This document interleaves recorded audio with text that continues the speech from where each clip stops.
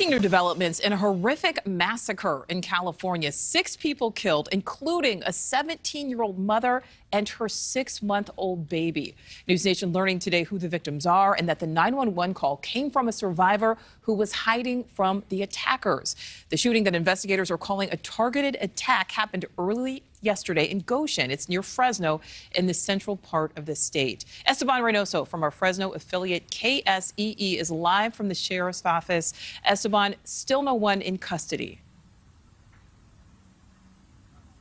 Hey there, Nicole. Yeah, no one in custody of this shooting right now. The sheriff, Mike Boudreau, says that there's at least 2 gunmen still on the loose right now. He's calling this a massacre, which is either gang-related or cartel-related or both. They're still trying to figure it out. 3 generations of a family were killed, shot and killed, all of them in a cartel-style execution in the same home. The sheriffs have released the identity of all the victims. The youngest victim was a 10-month-old baby boy and her 16-year-old mother. Those ages have now been updated.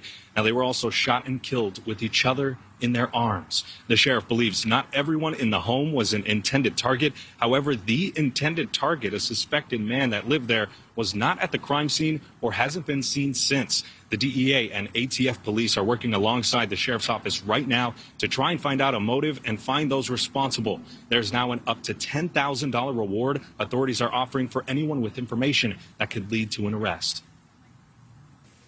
Make no mistake, I'm not saying that this is a cartel, but also be clear that I am not eliminating that possibility.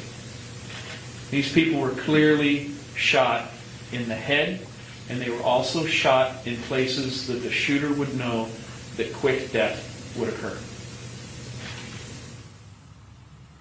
More than 24 hours later, investigators are still searching for answers. They were out there this morning as well. Goshen is a community of just over 3,000 people. Now, Sheriff Boudreau is now asking for the public's help for video of any kind of surveillance video, ring bell video that they have near that industrial area of Goshen. Now, we've spoken with the community.